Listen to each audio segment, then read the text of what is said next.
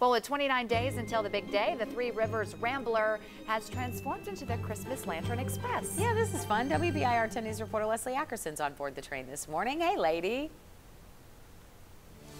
Hey, good morning, Heather and Abby. That's right, I am aboard the Christmas Lantern Express. This is a beautiful holiday train decked out for Christmas. Such a fun family tradition to do if you've never taken a ride on here. And my favorite part is that each of the different carts are all decorated with different themes. Now, a lot of that is from Mastermind Aaron Cogburn, the manager who I'm here with this morning. Aaron, where are we right now? What is the theme that we are looking at? Sure, this is Miss Claus's kitchen car.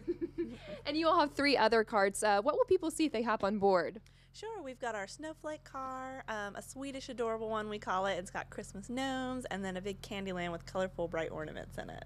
Now, when passengers get on board, they go for about a 90-minute ride around Knoxville. They also get read a story. Yes, we have our book, The Christmas Lantern, and it was written by Karen Bishop, illustrated by Jim Donahue, and it's basically a tale of the spirit of goodwill about a gentleman who worked on a steam engine long ago. I love that. And there's also an opportunity they might see the big man in red aboard. Yes, indeed. He does make an appearance, and that happens right after story time. Excellent. And where can people go to grab those tickets if they want to go for a ride on here? Sure, our website is threeriversrambler.com. There's a link right there on the homepage to all the dates and times.